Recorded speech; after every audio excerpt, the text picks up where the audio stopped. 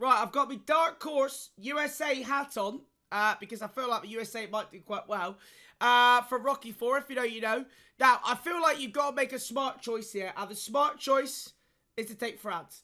I just feel like that's the clever, correct, smart way to play, because Rigger said this, they've got so many good players. I mean, think you got the likes of Varane, Kade, Kipembe, Dembele, France all the way.